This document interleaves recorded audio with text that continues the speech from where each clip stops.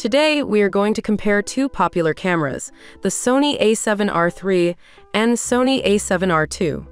We are going to take a look at their features, who they are for, how they perform in various use cases, user experiences, and which one is the right one for you. Links to both of the cameras will be listed in the description below. Let's get started. The Sony A7R III and the Sony A7R II are two digital cameras that were officially introduced respectively in the 25th of October 2017 and the 10th of June 2015.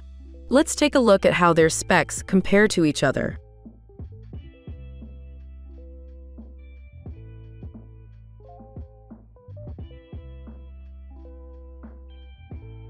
We tested both cameras to assess their performance in different scenarios. Let's take a closer look at our ratings for each of them. Here are our ratings for the Sony A7R III. For portrait photography, we will give it a 9 out of 10 rating. For street photography, we will give it a 10 out of 10 rating. For sports photography, we will give it a 9 out of 10 rating. For day-to-day photography, we will give it a 10 out of 10 rating. For landscape photography, we will give it an 8 out of 10 rating. Here are our ratings for the Sony A7R II. For portrait photography, we will give it a 9 out of 10 rating. For street photography, we will give it a 10 out of 10 rating. For sports photography, we will give it a 9 out of 10 rating. For day-to-day photography, we will give it a 10 out of 10 rating. For landscape photography, we will give it a 7 out of 10 rating. Next, we will take a look at some sample photos from the Sony A7R III and the Sony A7R II. Keep in mind that these photos have editing done to them, so the result from your camera might be different. Let's start with the sample photos. Here are some sample photos from the Sony A7R III.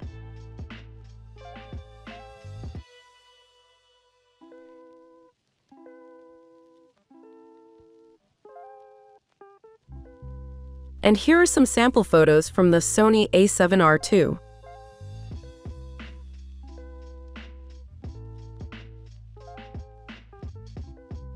Next, let's take a look at what other users of these cameras have to say about them. Here's what people have to say about the Sony A7R III. Amazing camera. It has great build quality, excellent battery life, and a lot of flexibility with lenses. The video quality is also impressive, and I love the Bluetooth function for adding location data. The menu functions are a bit clunky, but the custom buttons help with that. Overall, I highly recommend this camera for anyone who loves photography and videography. Even though it's a bit pricey, it's definitely worth it. I found the product to be very useful and of excellent quality for both videos and photos. Here's what people have to say about the Sony A7R II.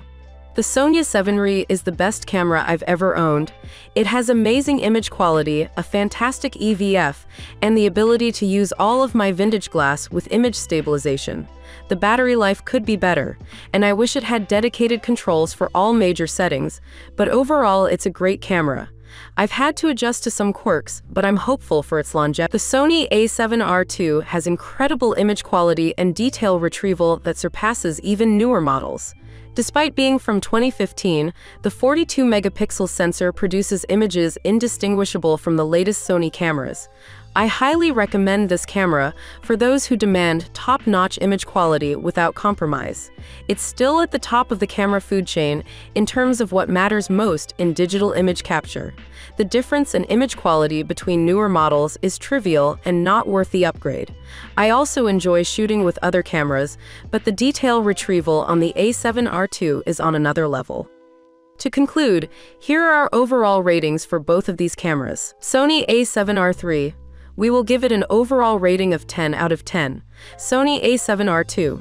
We will give it an overall rating of 9 out of 10.